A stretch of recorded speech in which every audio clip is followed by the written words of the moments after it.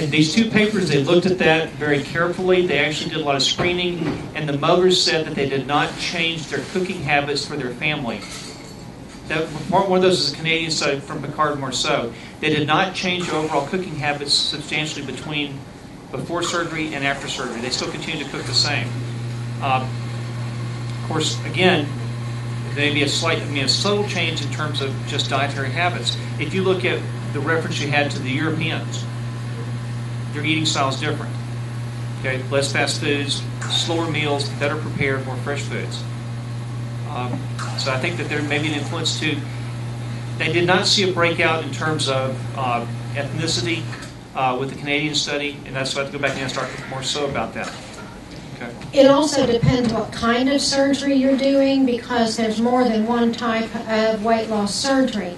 So, and it also depends on the surgeon, if I may say so, because a good surgeon will make sure that the patient has had really good counseling prior to surgery and knows what they're getting into and has had a good psychological, so that that patient is well prepared and knows what they need to do, and many times has already made changes prior to getting their surgery.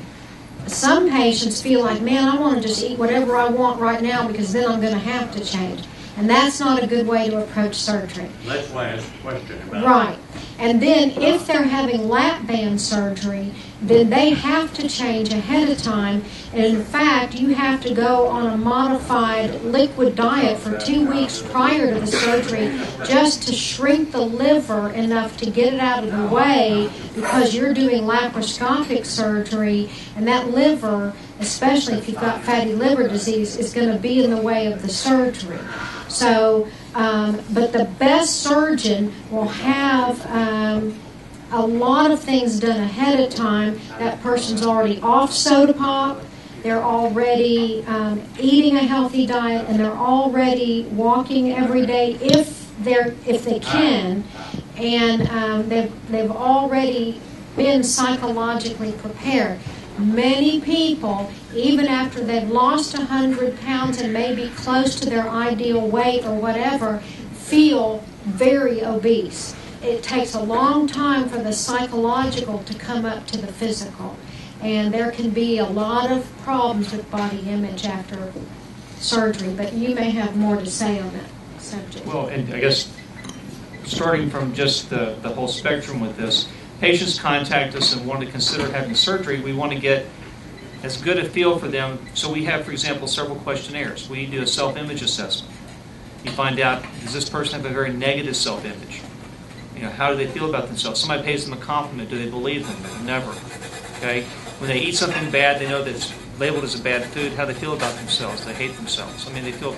So you start to inquire about issues like this. You ask about past psychological trauma. Patients that have grown up with either physical abuse, emotional abuse, sexual abuse, growing up in an alcoholic household. Okay? There are things that you have to address. Patients with history of depression, you can do the Beck Depression Inventory.